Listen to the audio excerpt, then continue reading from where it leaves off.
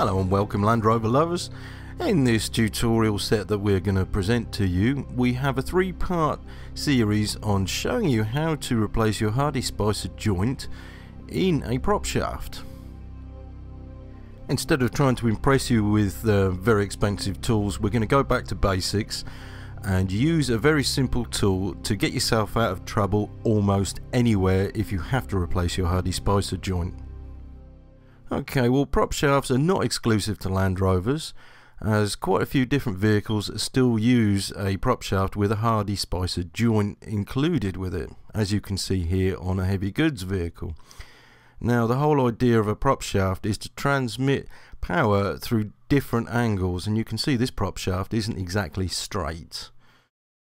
Hardy Spicer was the original designer of the universal joint, and what we're referring to is the assembly that is between these two yokes here. And here in the raw state we have a universal joint which also has a grease nipple, which would be considered heavy duty. Okay, so the first things first, we need to have a look at the slider to see if the splines are okay. Now, I'm exposing the splines here to show you what they look like if you've never seen them before. Looking at the example on a Land Rover 110 here, you can see the splines are actually worn, and this makes it unviable to repair. The splines here have actually got a coating of plastic or Teflon on them, and they are impossible to repair. You'd have to replace the prop shaft. The trick is to grab the prop shaft and twist it to see where the play is. Applying the technique here on your vehicle, you can see that it's evident that it will show up any wear that's in the prop shaft. The little rubber valve just in here, you want to make sure it's there as it keeps water and ingress out, and you should make sure also that the splines will slide. If they're solid, then it's no good, chuck it away. The caps, as we would call them in this tutorial on the Spider, have needle rollers in them and a seal. Now these are the operational parts of the universal joint.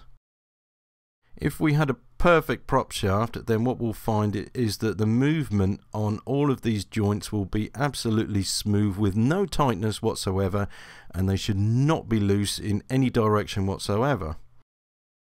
This prop shaft of a Land Rover is completely knackered. The UJs have collapsed and there is so much play, it's a joke.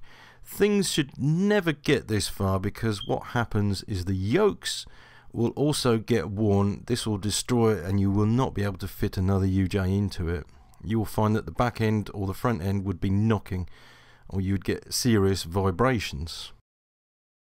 This is due to a lack of maintenance on the owner's part. Okay, so checking your prop shaft, you should always make sure it slides, that there's no movement on the splines as I've explained, and also the joint is not worn or damaged. I'll also add here that if you want to find out how smooth your prop shaft is, you need to remove it and check the UJ. This you'd do if you suspected the prop shaft was causing you a vibration, and this would be because the UJ is stiff. It's important to regularly check vehicles, and this one, the prop shaft fell off because it hadn't had an inspection for a long time. The fault being the prop shaft was like this.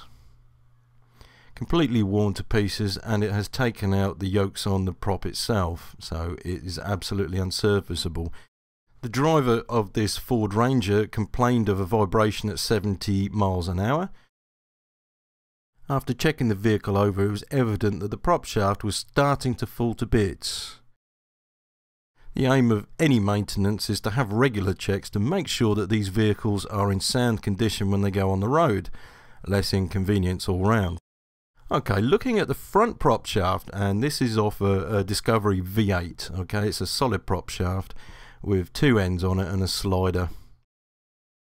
This is a lot thinner than a regular prop shaft, as it needs to clear one of the exhausts.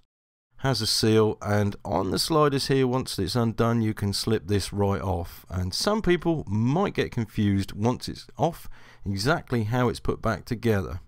Well, I'm going to tell you something about Land Rover which is different to other vehicles.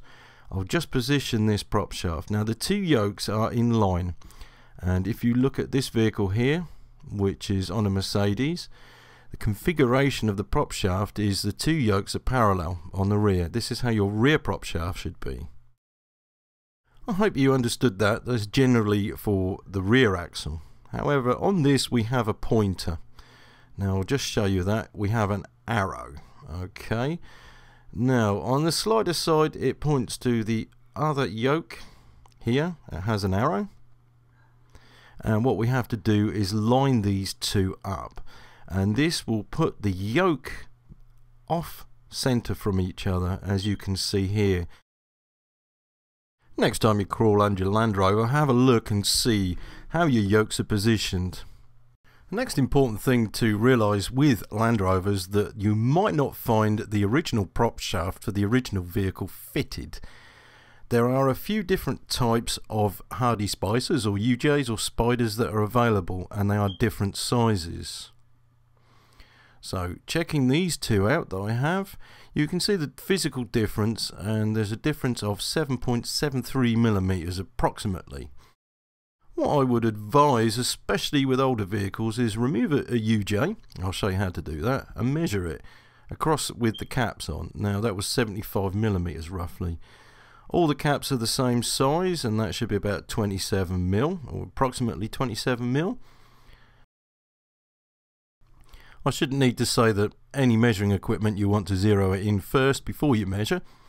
And with these two different prop shafts I've got, I'm going to measure this one, which is approximately 75 millimeters or 74.7, and this one will be about 82. So you have a 82 mil here, which is a larger. There is a larger one still at 95 millimeters. Something to consider if you're a long way away from home. You will not get a Spider which is 82 mil to fit in somewhere that should be 75. So you can see the dilemma that you might have. This one, again, as I'll show you, is approximately 75 millimeters. So I have the right prop shaft, 74.8. So in the next couple of episodes we're going to see how to remove and replace a UJ so it will be as good as this when you're done.